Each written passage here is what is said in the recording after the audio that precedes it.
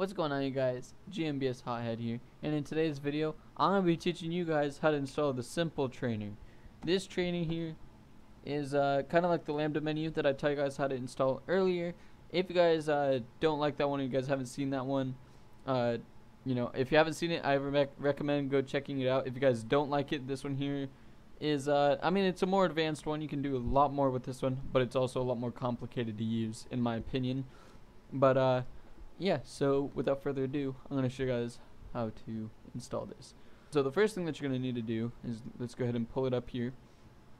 I'm going to give you guys a link to this website where you can download it, and you're going to download the simple trainer for GTA 5, and then whatever the version is. Right now it's in 7.5, and then here's a little screenshot of what it'll look like. We can do some stuff with it, which is pretty cool. And we're going to go ahead and close out of that. So you click the download button here, the green download button, of course, and then you're going to hit download again, and then you'll see save, and you can save it to your desktop or wherever. I already have it saved though, so close. And you're going to see it right here. I have it highlighted, called Simple Trainer. Yours may not be called that, but you know, that's whatever. That I just renamed mine. I do believe I renamed it anyways. So we're going to go ahead and open that up, close out of this file. You're also going to need WinRAR. So yeah, what you're going to see is you're going to see the reference, the readme, and the changes. Don't worry about those. Those can die, I guess. What you're going to be focused on is the trainer.ini and the trainerv.asi. Those are the two files that you're going to need, which are right here. Now what you're going to want to do is you're going to want to go ahead and, oops, that's the wrong thing. You're going to want to go ahead and open up your files. I have a folder for FIveM, and you're going to go ahead and open up the FIveM application data.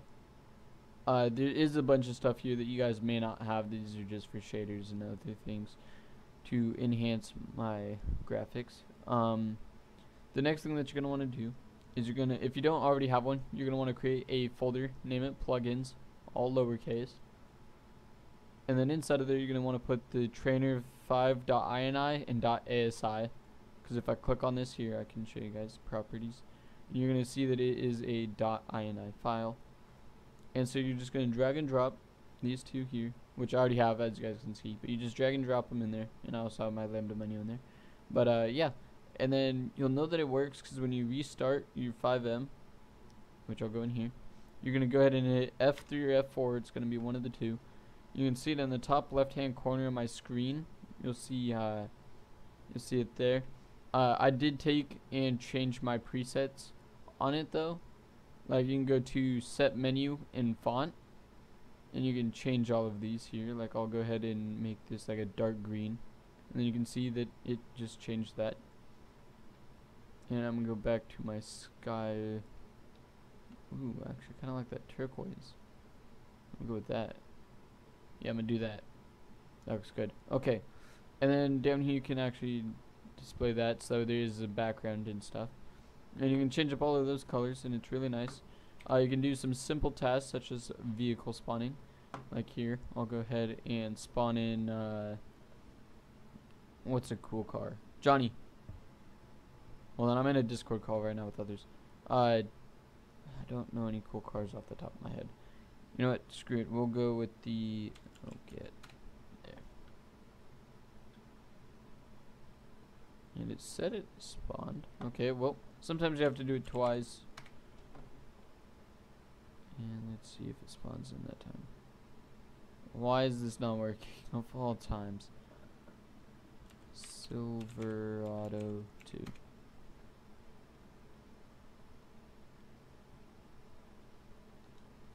Why is this not working?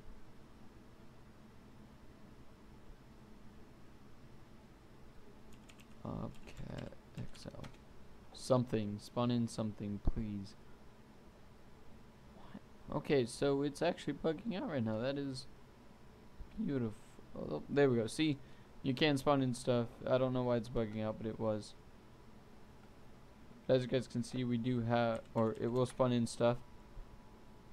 The other thing that kind of sucks is text chat sits right on top of where the menu is, and that's kind of annoying. But You can do much more, such as teleporting. You can change the time, weapons, weather. You can do vehicle options, and then you got your regular options and stuff, such as like fast run, no cars, no civs, that kind of stuff. Some other things you can do is you can take here and object spawning, attach objects menu, attach vehicles, and you can actually attach vehicles to each other, which will be in a separate video, and I will teach you guys how to do that later on. But yeah, so that's how you install it. I hope you guys enjoyed. If you did, remember to smack that like button, subscribe if you're new, hit the post notification bell, because you know it's always good to know when I upload, because recently I have not been uploading. Actually, I don't think I've ever really uploaded on a schedule. There's been like a week